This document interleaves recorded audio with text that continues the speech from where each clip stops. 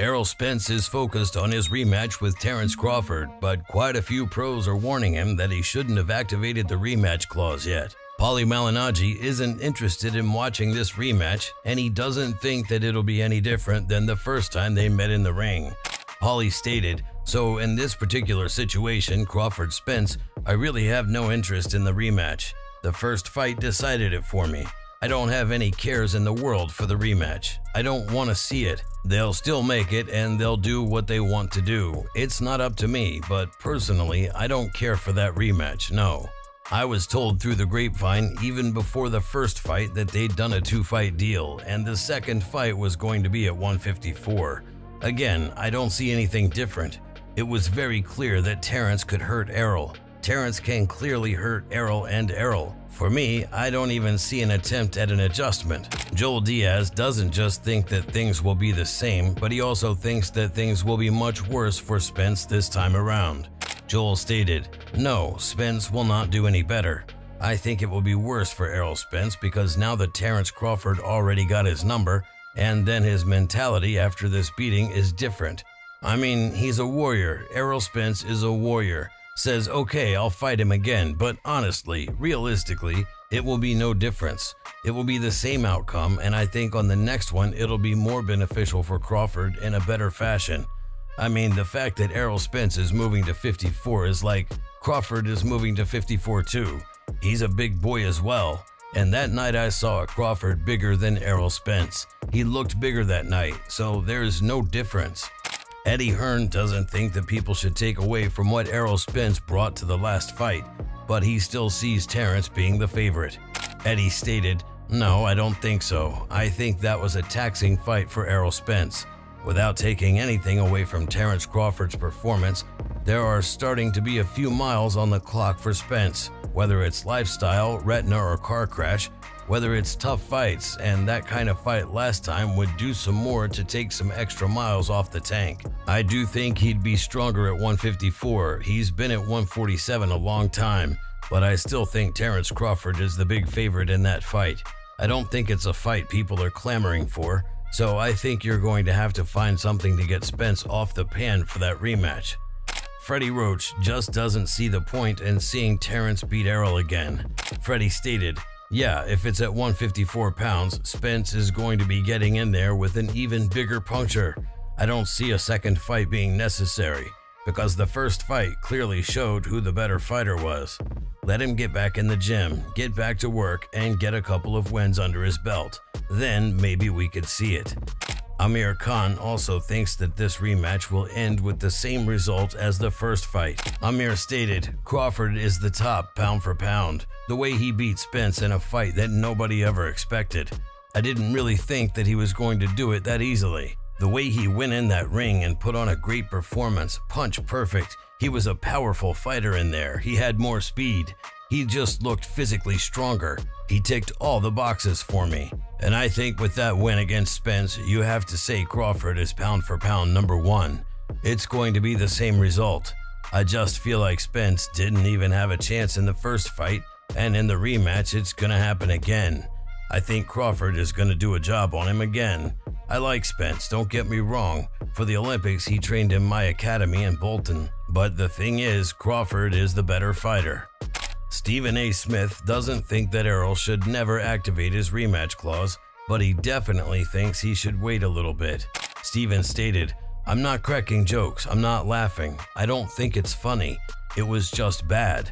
He does not need to get back in the ring with Terence Crawford this year. Me, personally, period, but especially this year. He doesn't need to get back in the ring before next summer, but he had a rematch clause he exercised.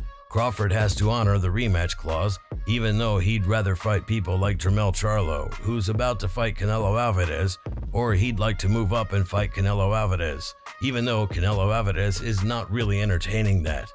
Stephen had actually been hoping Spence would wait ever since the last fight ended. A matter of fact, let me make a plea over the international digital airwaves of YouTube. Let me make a plea right now to Terence Crawford. I understand you just beat him. You beat him thoroughly. You're the undisputed welterweight champion of the world. The WBO, the WBA, the WBC, the IBF titles. But you hugged him after the fight for a reason. I am making a plea to Terence Crawford. Even if you elect to give Errol Spence Jr. a rematch, please do not do this for at least a year. Please don't do that. Y'all are cool with one another. I'm begging you, my brother. I'm begging you. Because I know you got love. And I'm begging Errol Spence Jr., as good as you are, you were just outclassed. I say that respectfully because I got mad respect for Errol Spence Jr. Please, please do not fight Errol Spence Jr. Canelo Alvarez also thinks the fight will be the same result as the last one. Canelo stated, "I don't think it's time for Spence to retire. Crawford was just the best man that night, but if they fight again, it's just going to be the same thing. Crawford is a better fighter. I respect Spence, and I like Spence, but Crawford has everything." Malik Scott didn't think the first fight was a good match, so he doesn't think that this rematch will be any better for Spence. Malik stated, "Once they got in the ring, it was a mismatch that I don't want to see again and that I don't think should take place again. I'm not big on Crawford beating on Errol Spence like that again, or worse. I don't want to see that. Errol has a family, he has a good life, and he's made tons of history and tons of money.